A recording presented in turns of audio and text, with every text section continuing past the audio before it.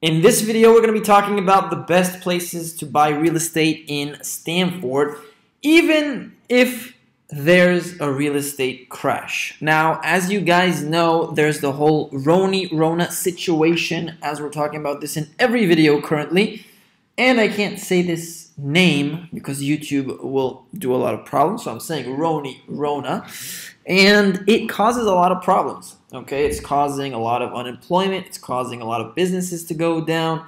It's causing also the real estate market to have some changes. Now, we can't predict the future. We can't say if there's going to be a crash. How big is it? Is the prices going down, up, or what's it going to be? But we can give you the best places to invest in if there is a crash or if prices go down. So, here are the different places in Stamford. Now, before we get started, please, as usual, like this video, comment on it, tell us what you think, share this video, and subscribe to the channel. It helps a lot, the YouTube algorithm, and liking it takes exactly 1 second.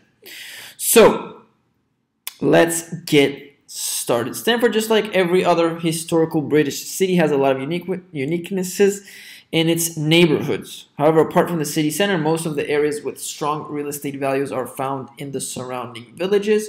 Rental yields at the city center are at a rate of 1.75%, while outside the city center is 3.35%. The cost of renting a one bedroom in the city center and outside the city is £658.33 and £484.17 respectively.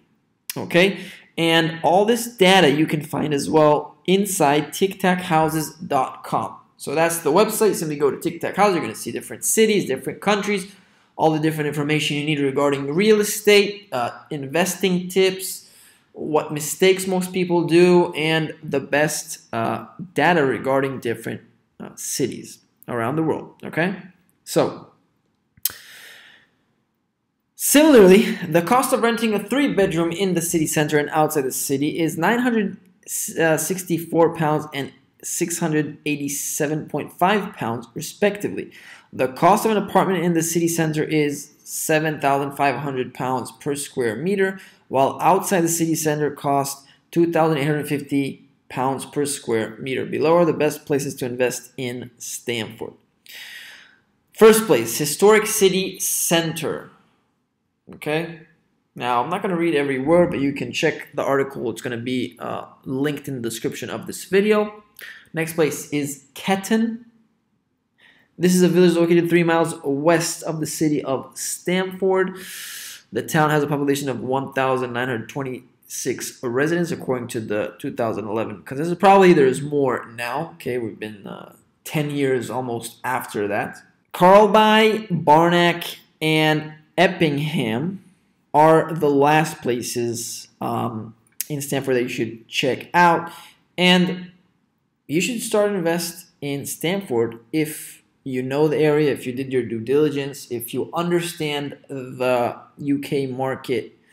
And with the rise in property value and affordable average home property prices, Stamford is surely worthy of a real estate investment.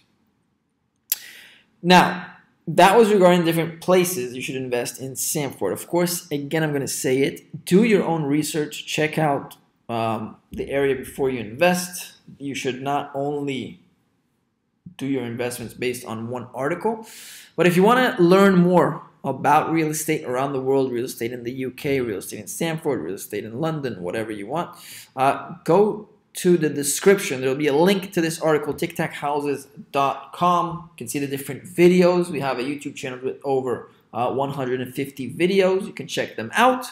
Please like this video. It takes exactly 1 second and it helps a lot with the YouTube algorithm. So give a like, smash that like button as people like to say, and we'll see you in the next video.